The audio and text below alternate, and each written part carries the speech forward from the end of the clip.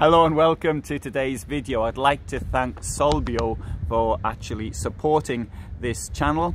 And Solbio is a completely natural toilet fluid. It can be also used in the waste tank. It's environmentally friendly as it's made from completely natural ingredients.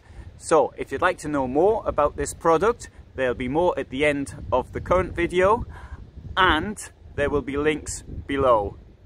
Thank you.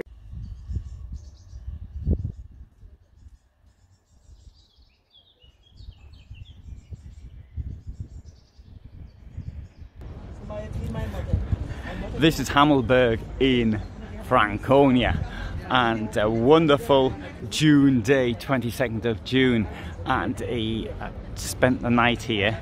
And this is, for me, what touring these old places in Germany is all about. This is the main square, so presumably today is market day, or maybe it's like this every day, I don't know. When I came yesterday, well, it was in the afternoon, no one was here. That is the town hall. Now it looks old, but it isn't, because the previous town hall was destroyed in a fire in the 19th century. So that one is less than 200 years old, even though it looks a lot older. Apparently they rebuilt it as it was. Now any town you see is only as old as the last fire. Now, but one thing that survived that fire was this wonderful fountain, which dates to the 16th century. And I understand it is one of the best preserved of its type in Franconia. So that is northern Bavaria.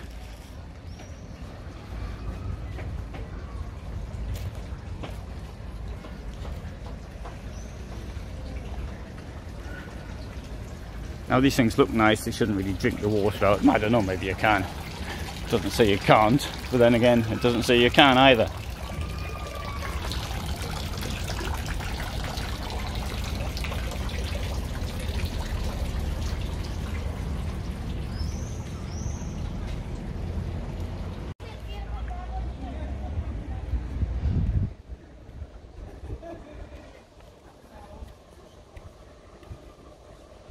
Now, I saw on the internet Park for Night, which is a site I'm actually an advisor for, but use all the time myself, and somebody complained about this church making a lot of noise at night every 15 minutes. I didn't notice it, but then again, I like things like that. That is the Catholic town parish church, and it was built by St. John as Baptista, 1389 to 1461.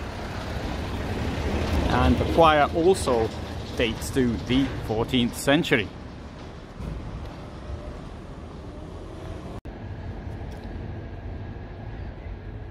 At the far side of the Saale River, overlooking the town, you can see up there we've got Strada Castle, and the oldest parts date to the 12th century, and the keep was used as a prison tower until 1749, and I bet the views are quite good from up there. Now this is a wine producing area,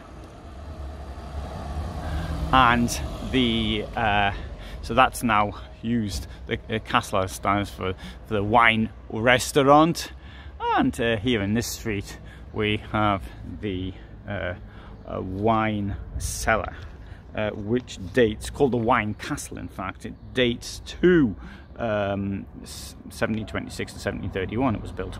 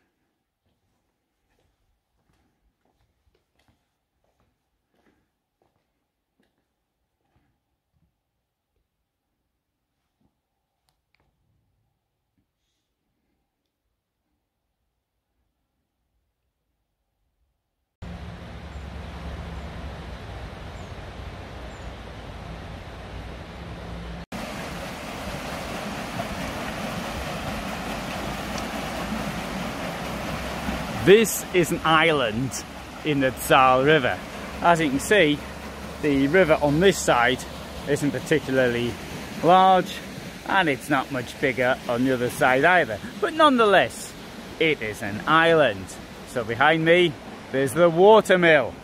And in 1830 in Hammelburg, there were as many as, I think it was 37 watermills, something like that. Lots and lots of them, creating power largely for milling wheat, I suppose.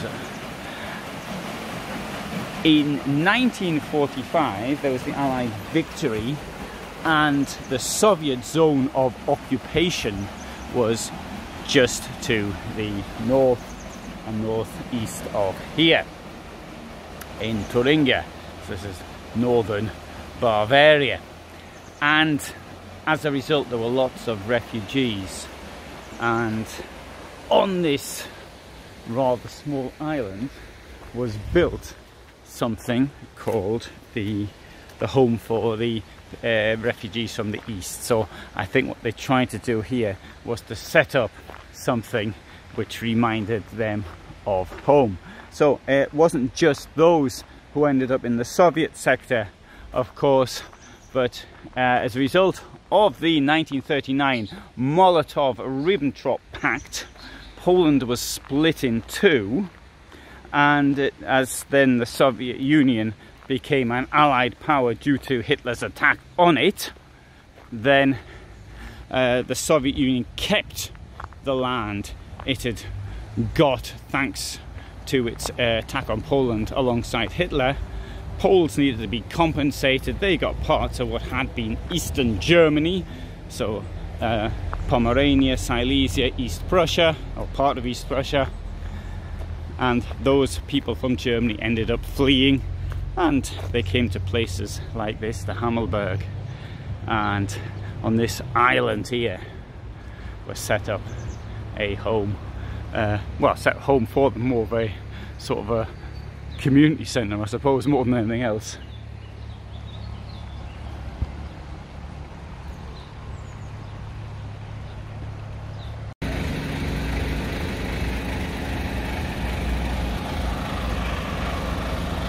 So this building is the Herrenmühle, the mill of the lords of the manor. It's today a museum. You'd never have guessed that if I hadn't told you them. This building dates to the 17th century. Oh, it's been redone up. I know it was a bit of a ruin in 1980 because I saw photographs of what it looked like then. And got a rather curious stone here as well. Don't know what that is. But so this has been the biggest mill that was here, the Lord of the Manor's place. And now in the 14th, from about 14th century onwards, so probably earlier as well, flooding was a major problem. So the locals realised that one way to avoid, to profit from the flooding or to use it, the power of the rivers, was to make mills.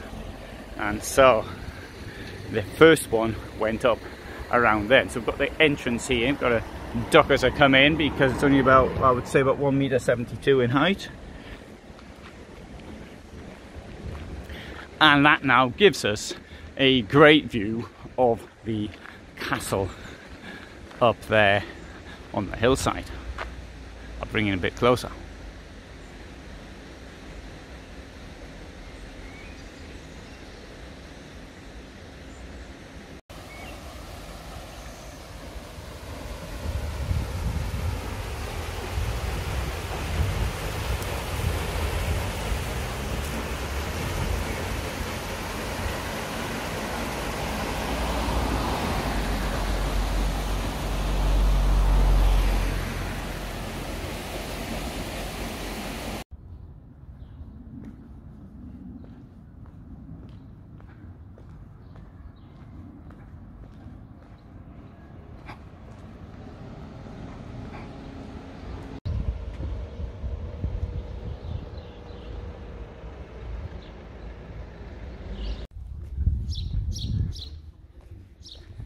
Around 1250, the Prince Abbots of Fulda fortified Hammelburg as a protection against attacks by building walls, trenches, and 3 towers with gates and 11 towers in the wall. Today, 3 towers still survive, and this is one of them. It's called the Baderturm.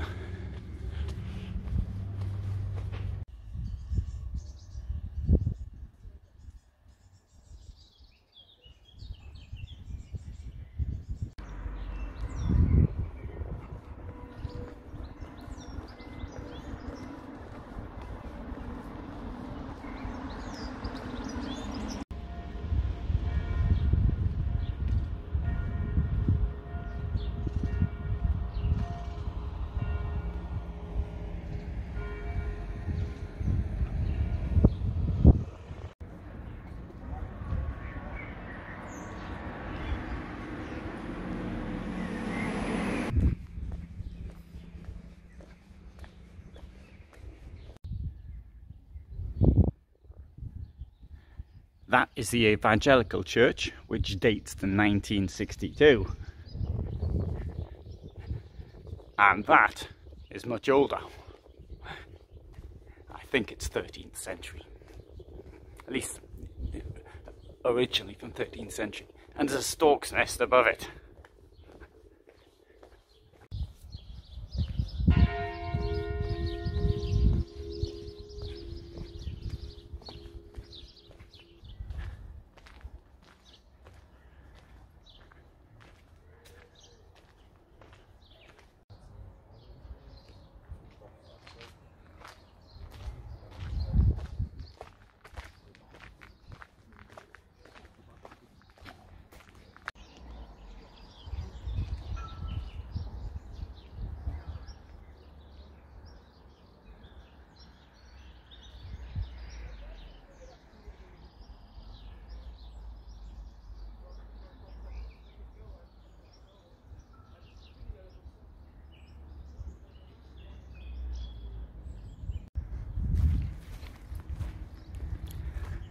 Some words of wisdom for all. Hate brings death. Love brings life.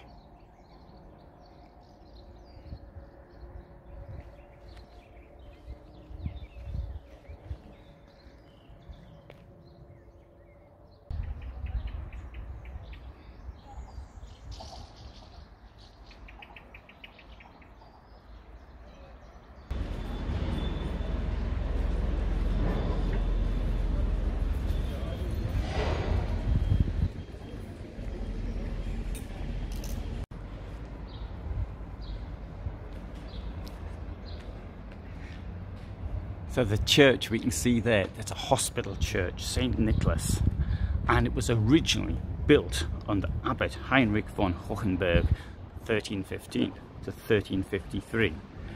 In 1404, a chapel was added to it, but the fire of 1854, which I have already mentioned, having burnt things down, did some damage to it, so they improved the facade and added the turret in, or the tower I should say, in neo Gothic style. Looks a bit like a turret actually, you know, so I was right the first time. And so there was a choir room added in 1972, because it doesn't really look that old, does it? We'll have a look at the sign. There you go, 1343. But the rest of what I said seems to have been correct, as you'd expect.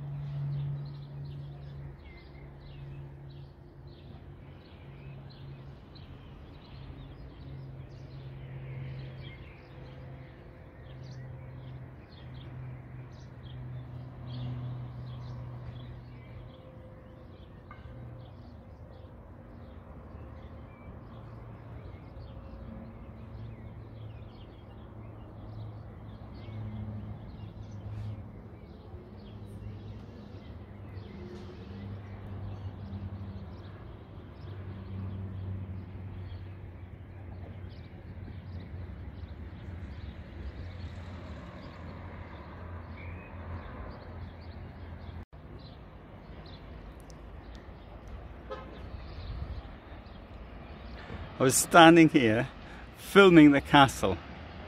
Behind me, this is what I should have done, turned the camera around, but the lens around, I didn't think of that, I don't know why. An eagle was behind, sat down, and I failed to get it, so I turned round very slowly. But I think I frightened the bird, and the bird flew off. I've never been so close to an eagle. I'll show you where the eagle was. Right there. Anyway, I can see there's, I don't know what's over there, there's something over there. Anyway, that was a great little experience.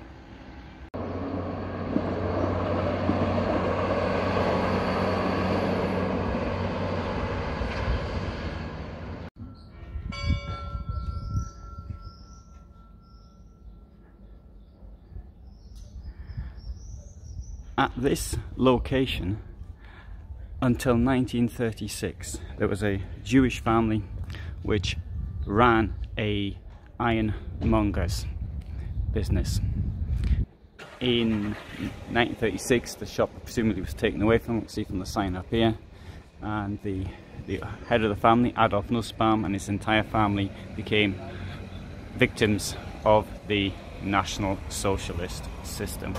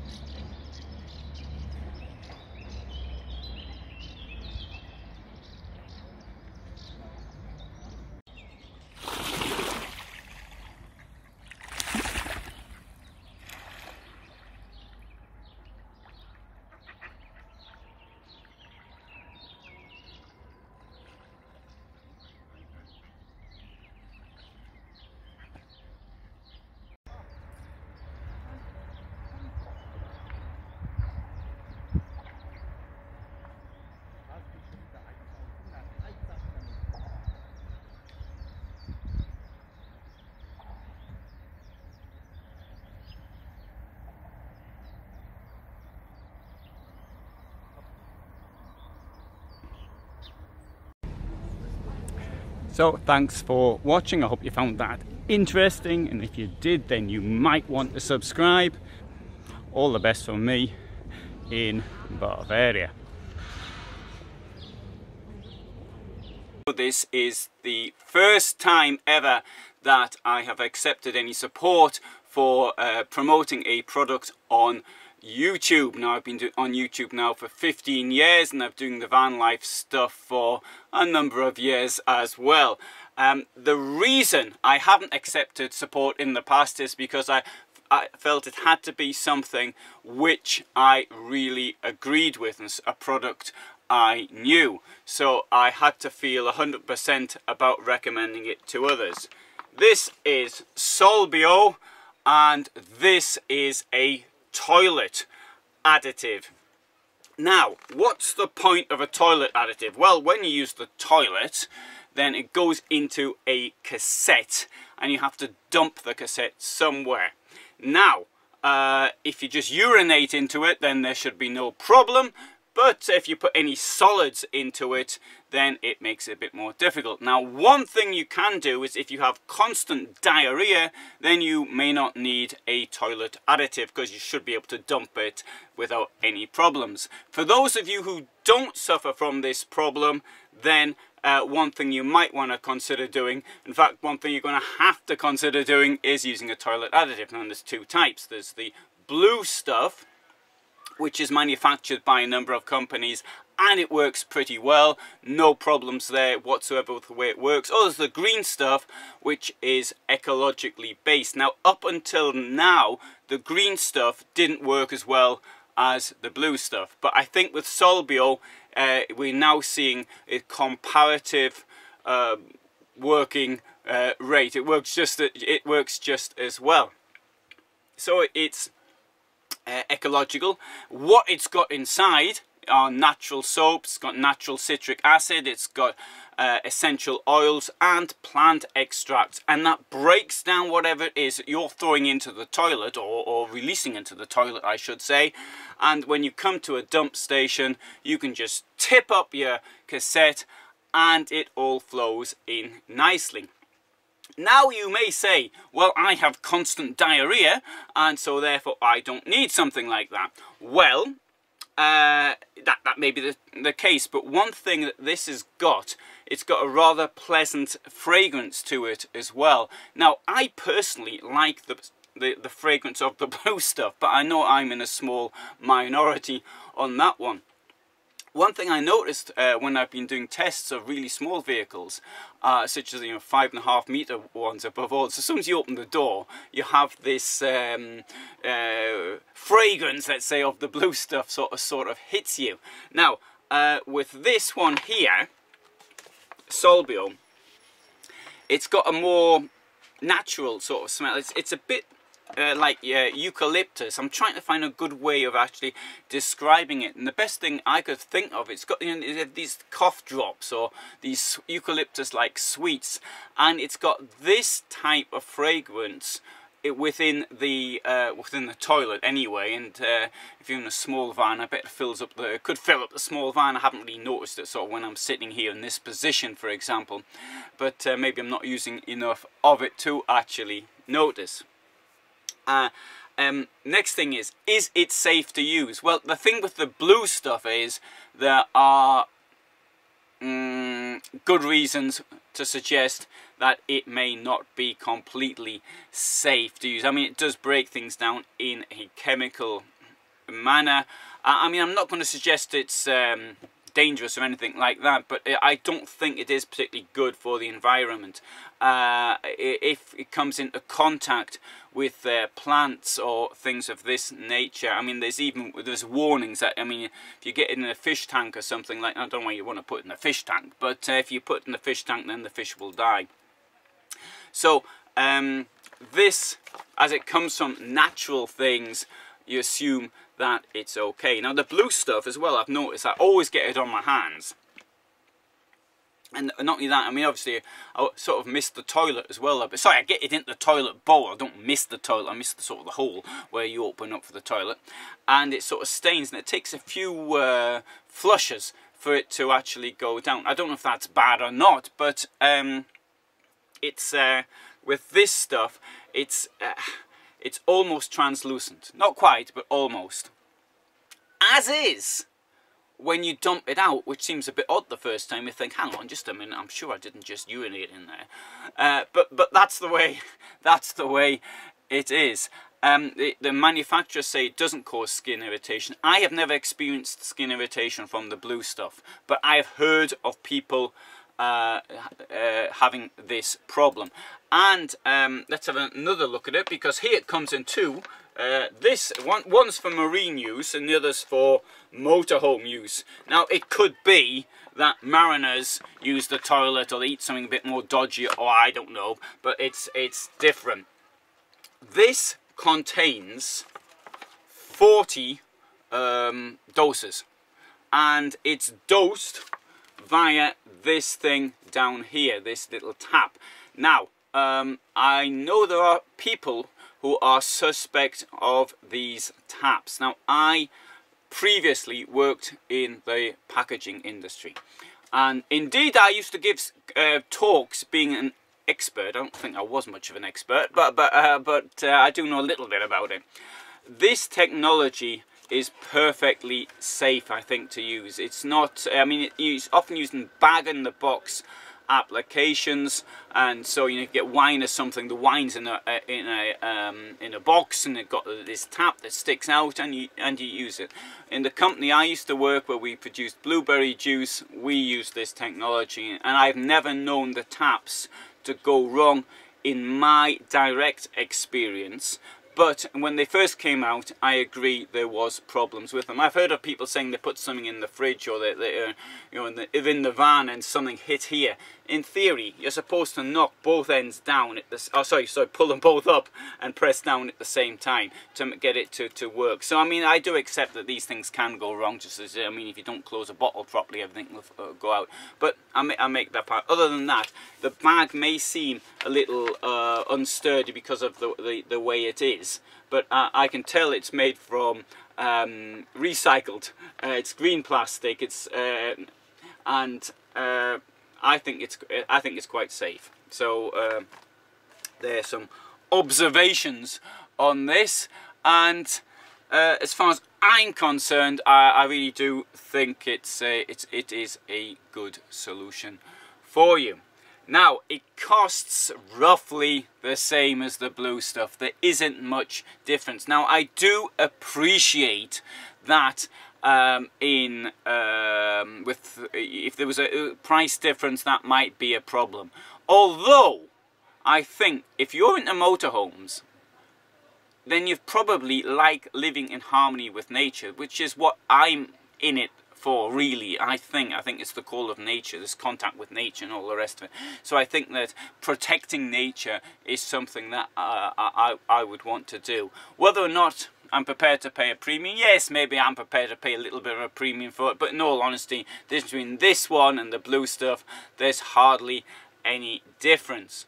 Right, so if you find that of interest, there will be a link below. It's not an affiliate link, it just tells you where to get the stuff from. I'm not on any affiliate programs at all, deliberately, so nobody can accuse me of trying to promote something to get the affiliate link. But I do absolutely believe in this product. So, thanks very much for watching. I am currently at a place called Alexa Camping, or Camping Alexa, in northern Poland, and you may have heard some of the noises on the outside from the campsite, but I shall tell you more about that in another video. So, there you go. This is about Solbio. Thanks for watching.